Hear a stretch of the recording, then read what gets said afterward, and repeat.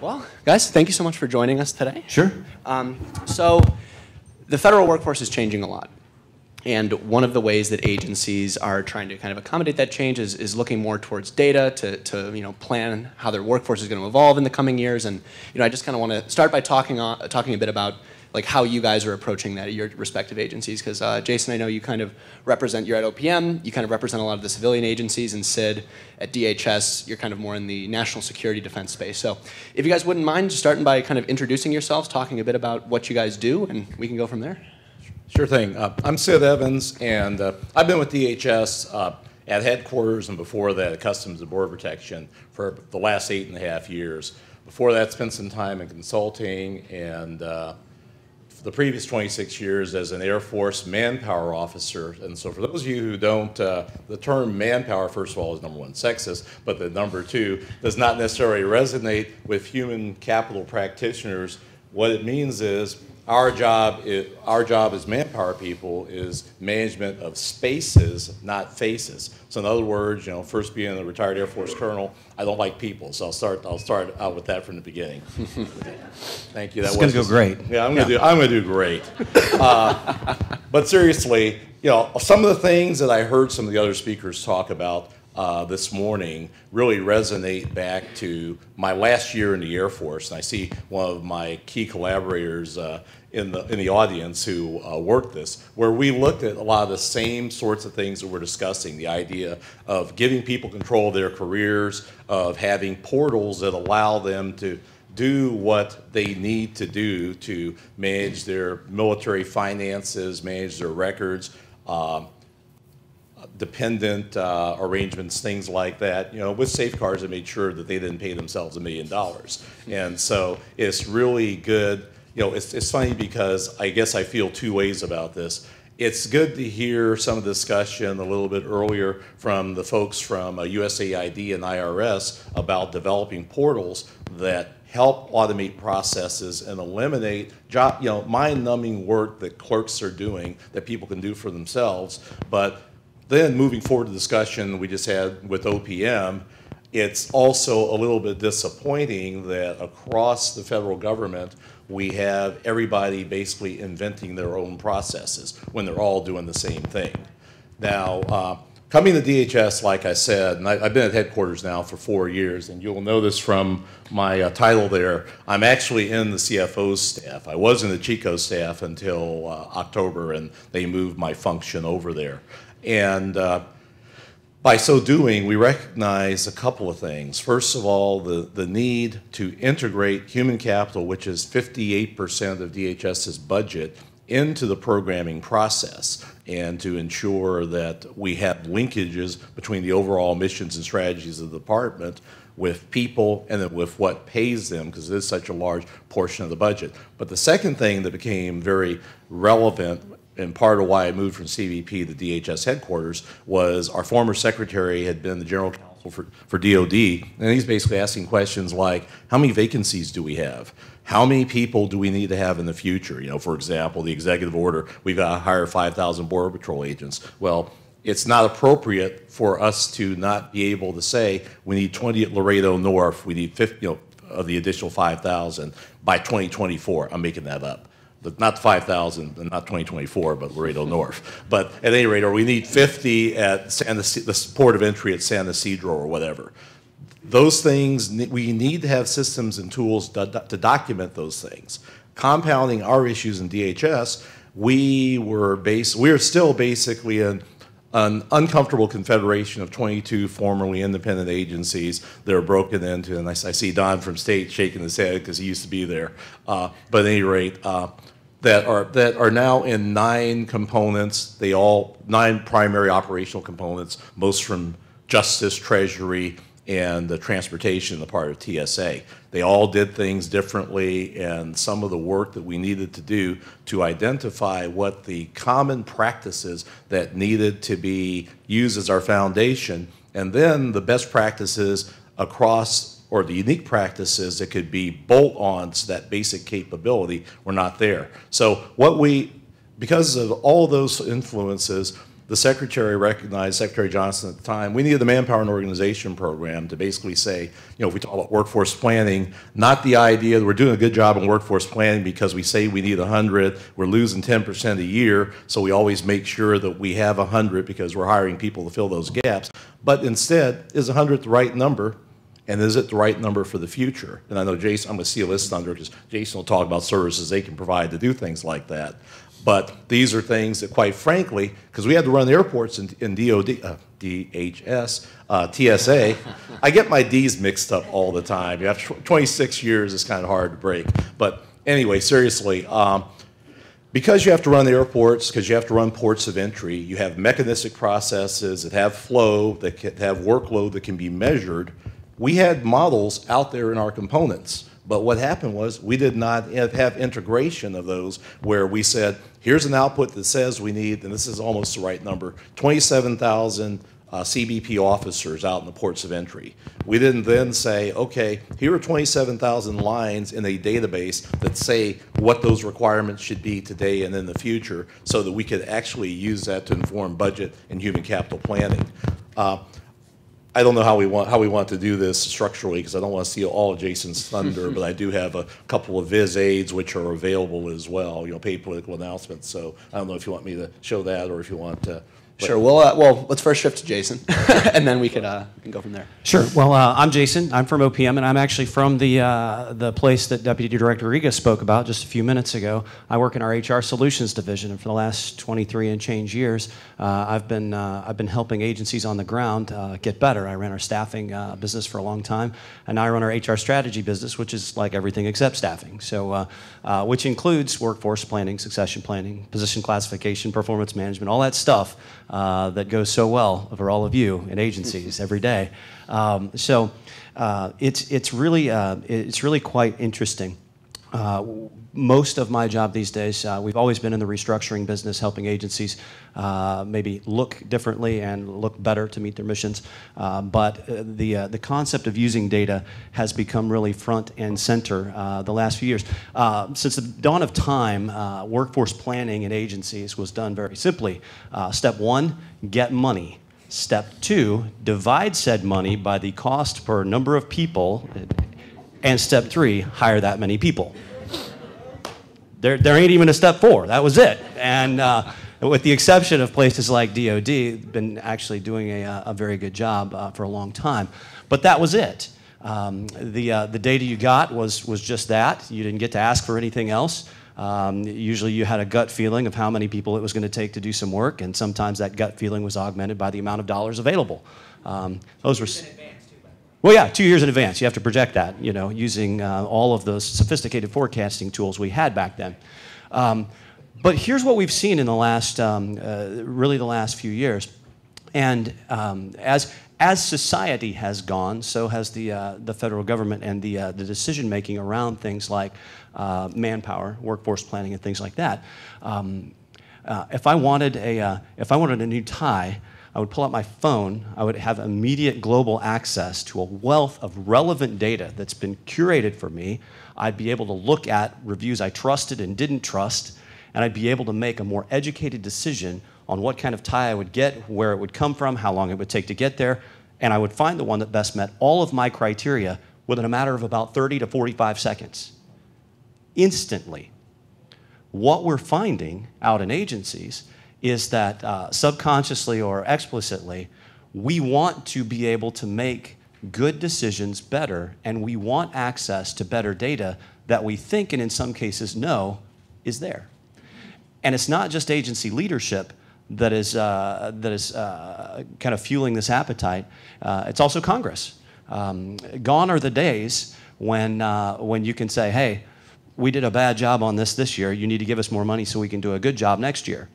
There are going to be questions. There are going to be questions that require data to give answers. So what we're working with many of our agency clients to do is to tap the data they have now, to use that data in more appropriate ways, and to be able to deliver that data more quickly and in more relevant terms so that that will inform things like, how many people do I need to do this job? It's the fundamental question, right?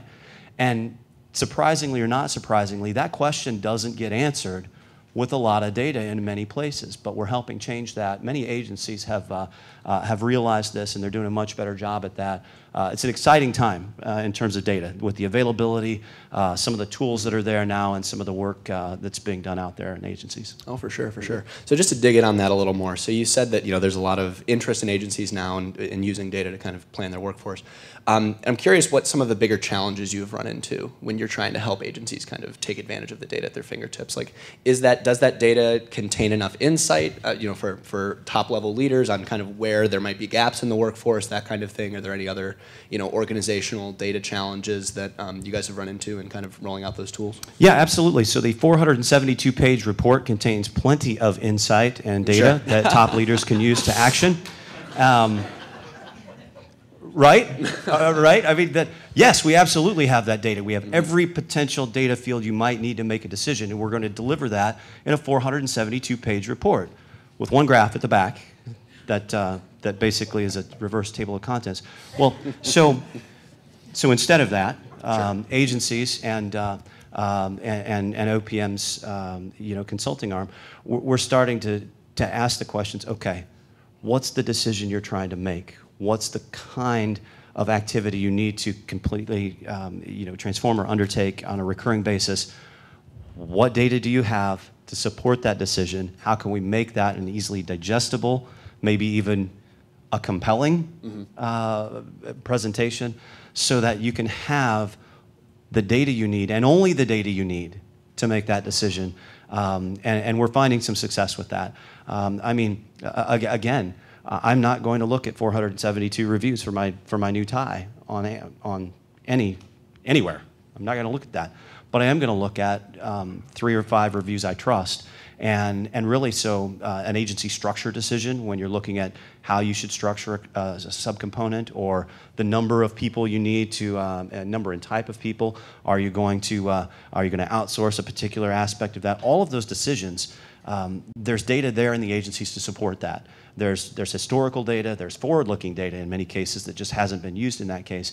But the trick is to present that data to decision makers with context and in an easily digestible and compelling way. Not to influence the decision, but to, I'm from Kansas City, and you got to show me, right? We're from the show me state. And so, but I don't want you to show me 472 pages of data. Try as we might, we're never going to be led by data scientists in the federal government. We're going to be led by leaders that make decisions, and they want to make those decisions based on compelling but succinct data points. So that's really where a good deal of our work is falling these days. Sure, sure. So, Sid, if you want to... Yes, and if you cue the visual aid real quickly. This is compelling, maybe not that succinct. Let's see if we'll get this up here. And in fact, I'm going to get off the, here we go. So this is our theoretical construct of what manpower and organization means. And off to the right side is what, I call it personnel because I'm an Air Force guy and I'm used to calling it personnel in DOD. But human resource is basically a system that makes sure we hire people, we sustain them, and we transition them to get the right person in the right place at the right time doing the right things. Once again, the first 2 slides I'm going to show, because the next one's a severe eye test. I need the microphone doesn't crackle, right? That's a good one. Okay. Thank you. Maybe it's me. Okay.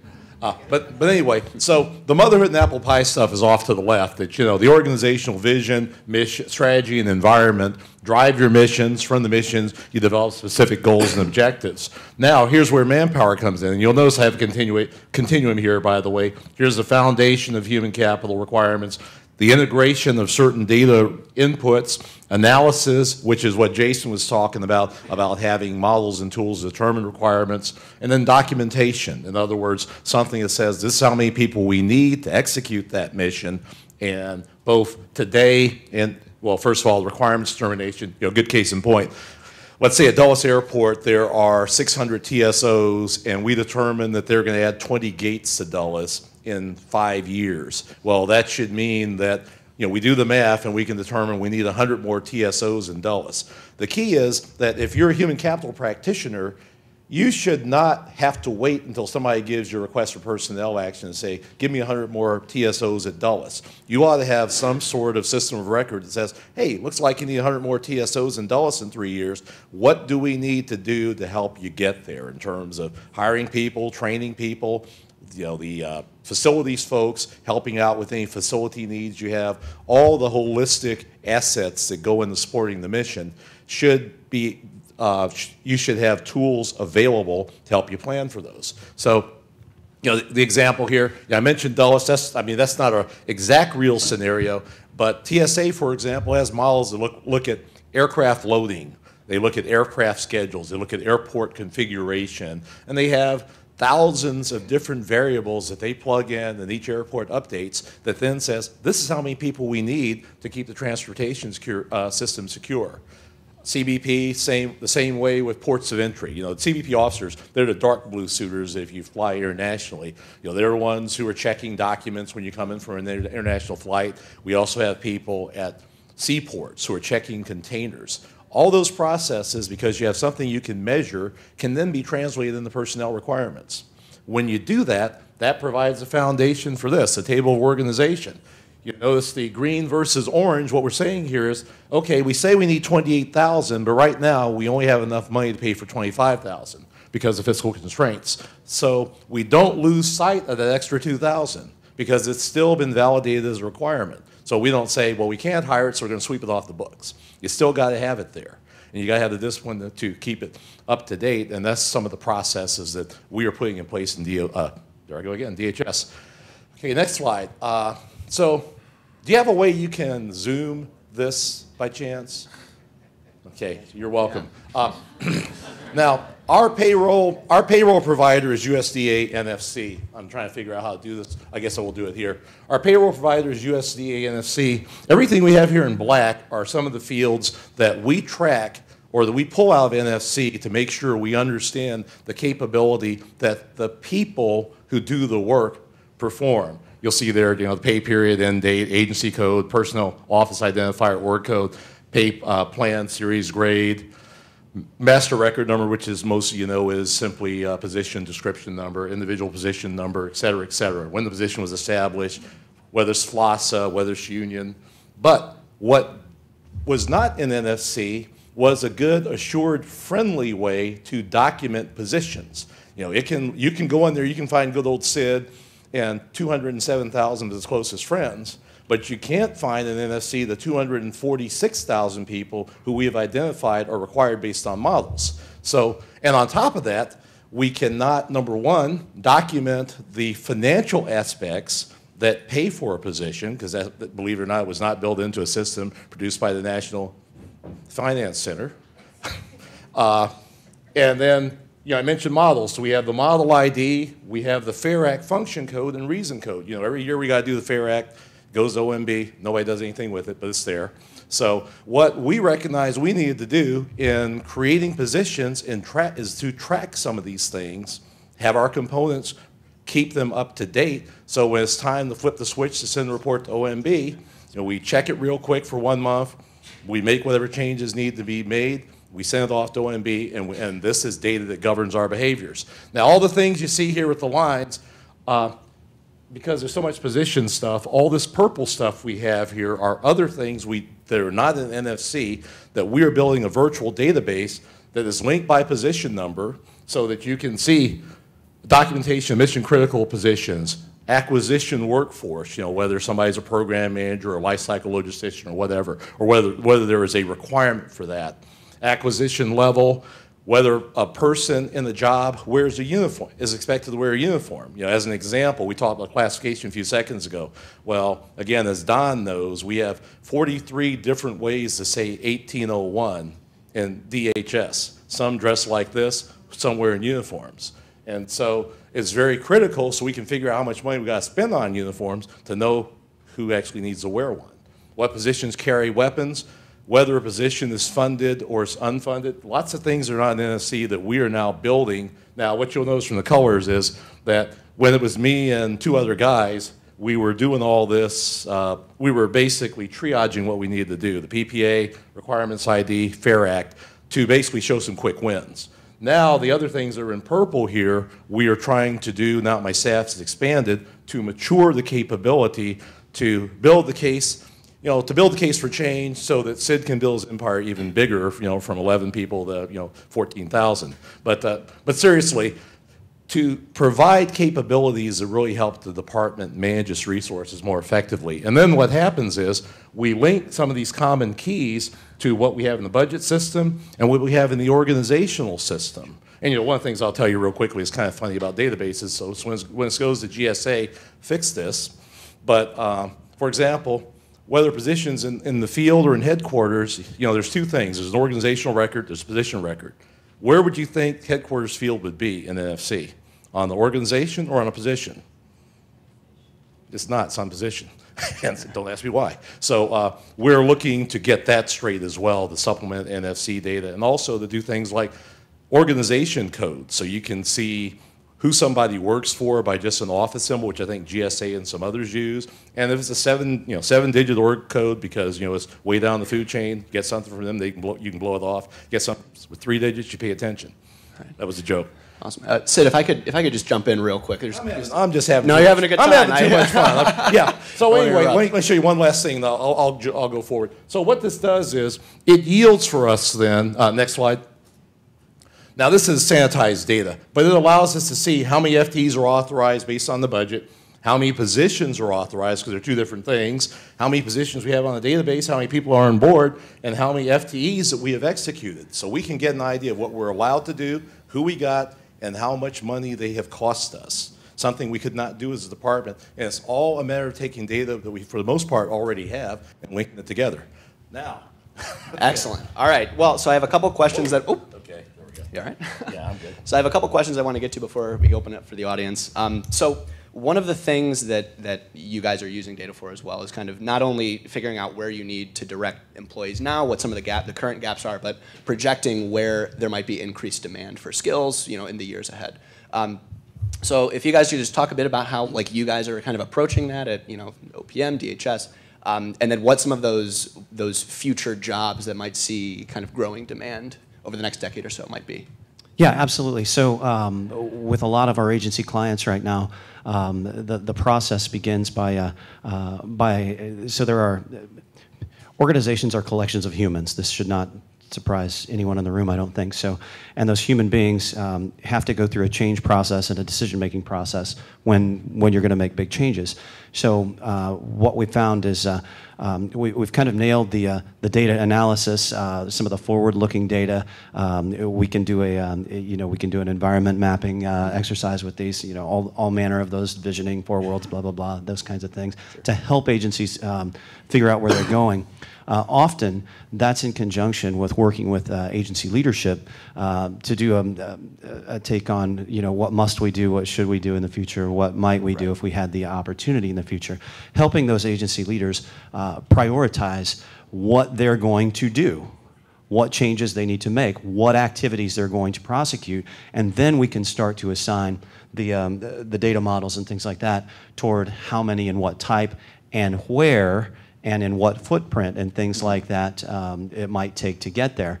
One recent example is with the National Nuclear Security Administration. We actually worked with them on a nationwide basis to really help answer the question, given what we've been told by Congress we're going to do the next 5 to 10 years, given what we've seen in our budget environment, and given what resources we have now and what we might need in the future.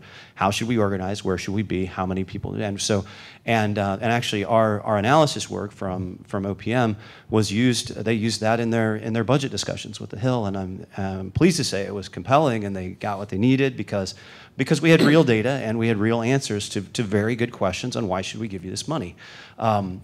What I will say is, and what we're finding is particularly interesting, is the science around data and the science around the use of data is not progressing as quickly as the use of data, if that makes sense. A lot of data, a lot of people using it, and a lot of people using it not in nefarious but questionably accurate ways, right?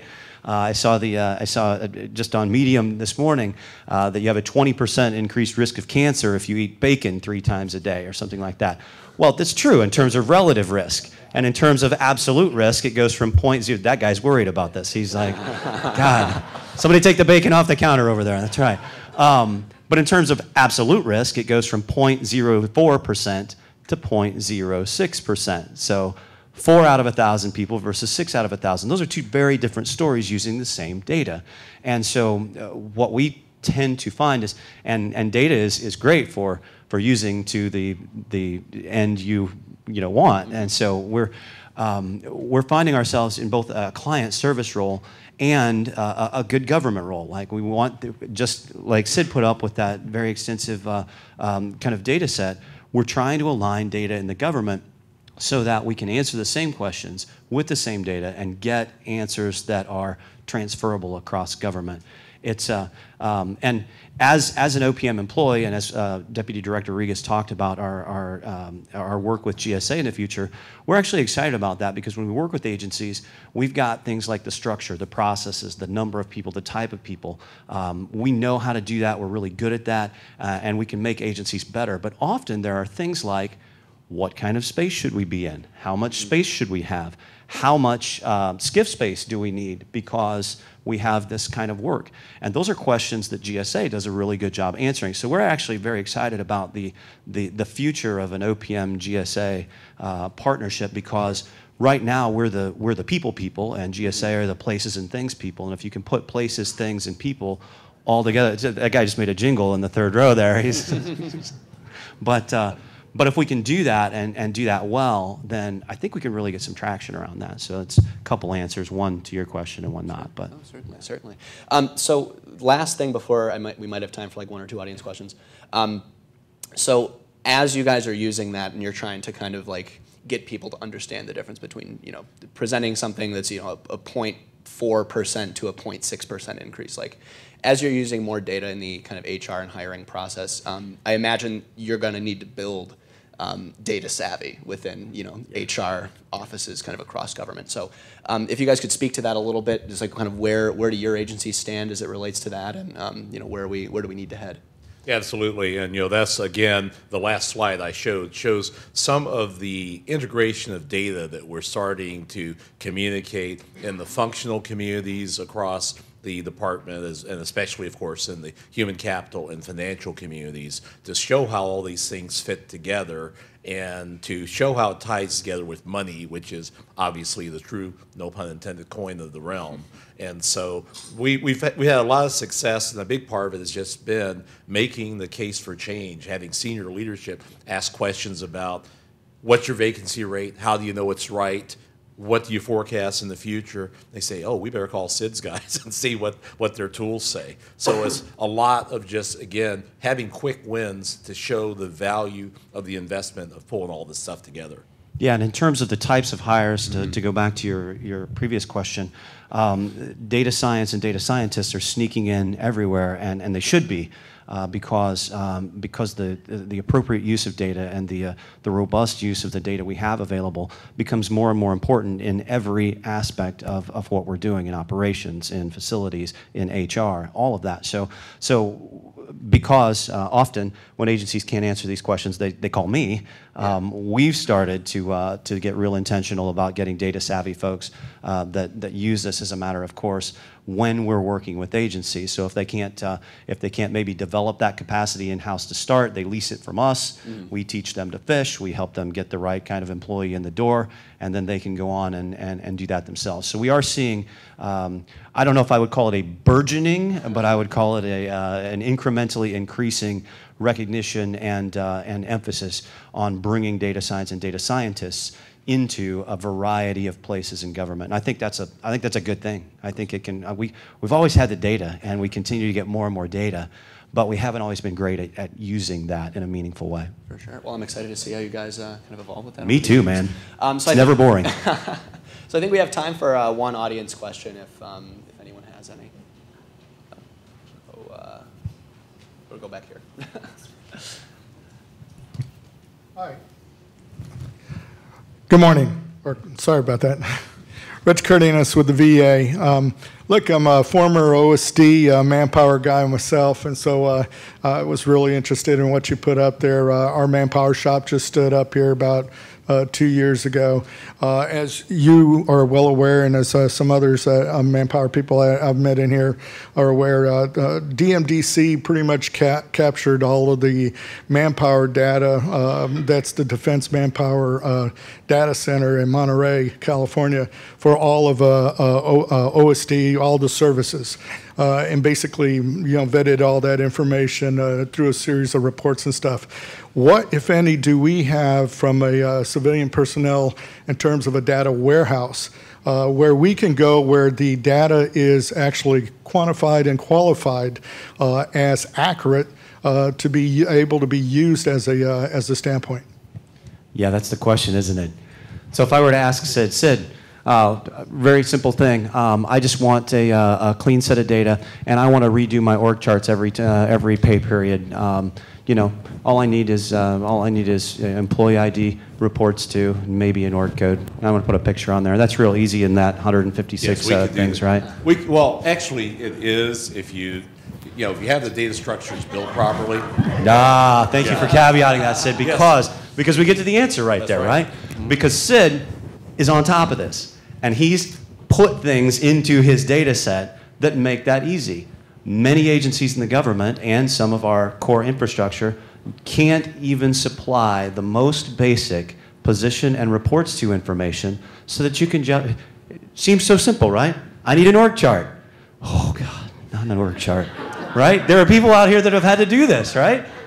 There are consultants out here that made a lot of money and spent a lot of weeks doing this, but the point is, we're not quite there yet. The central personnel database that OPM houses is close, but it's not there. The Enterprise Human Resources Initiative and the EOPF is a step in the right direction, but there are a whole lot of talks in place, and this should come together in the next year or two between OPM and OMB and GSA. We are really working on getting that data warehouse, that clean data set, and finally getting towards some data alignment and data standardization across the government, because then, that's a quantum leap forward in our ability to make decisions, and we're working hard on that. We don't have it. I can't turn it on yet, but we're working on it. I see a blinking red light, so I'll make this real quick. But see, the challenge is that most of us in the human capital practice have looked at our role as being personnel management, not requirements management. As one of my colleagues often says, he says that so often we establish positions and we treat them as a vehicle to hire and pay people, not something that represents the ability to perform a mission and to meet a requirement. And even with OPM, you have your CPDF, Central Personnel Data File. There's not a CMDF, a Central Manpower Data File, which then says, okay, here are those 2 million people. Now here are, as we see it, 200,000 validated requirements somewhere that have not been filled. We're going to be we're still not perfect. We're probably 80% there in DHS, and we've been working on it for 5 years, like someone was saying earlier as well. But we're making tremendous progress. Well, that's all the time we have, guys. Thank you so much for joining us.